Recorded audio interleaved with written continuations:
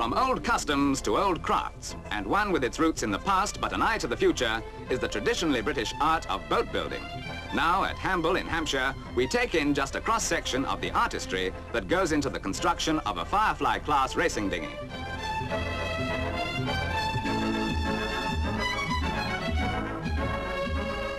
The layman usually visualizes boats built of stout timbers several inches thick. But in fact, these wafer-thin planks that go to make up the hull are of Agba veneer, a mere 2.5 millimeters thick. From a master template or pattern, they're now trimmed and cut to shape in wads of 6 at a time.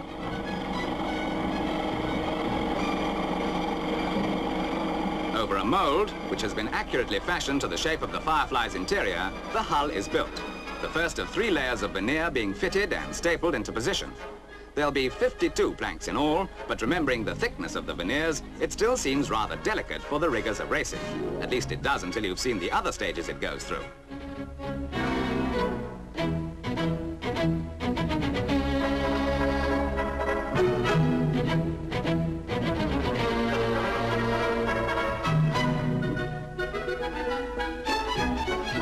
The secret lies partly in the rest of the process, the second and third layers being glued on.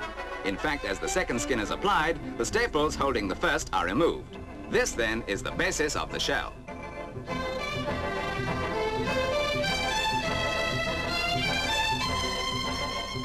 To make the shell even lighter and stronger, it is then baked in a special oven, a unique method that was developed during the war in aircraft manufacture. To do this, first a rubber bag is fitted over the mould, clamped down, and a vacuum applied until it's stretched skin tight over every square inch of the hull surface.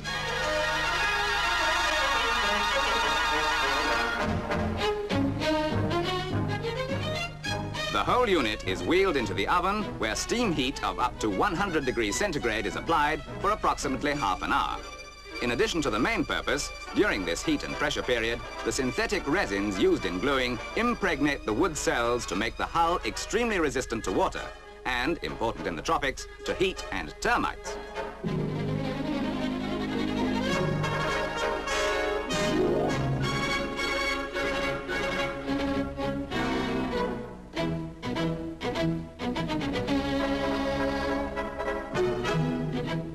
As a matter of interest, to test the value of this process, a Firefly hull was once buried in mud for more than 6 years, during which time it was regularly covered by tidal water and exposed to all climatic conditions. Yet, when it was eventually brought ashore, cleaned, rigged and raced, it gained a second place.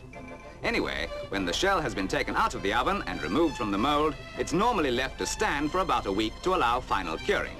Then it's given a trim-up and the decks, buoyancy tanks, centerboards and the rest assembled.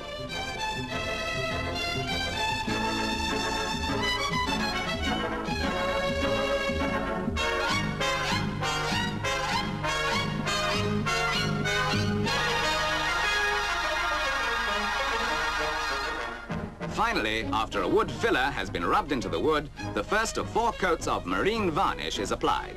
Carefully brushed in and not sprayed, you'll notice, yet another indication of the personal touch of craftsmanship that is so evident in boats of this type. The sail is raised and the Firefly is ready for her trials.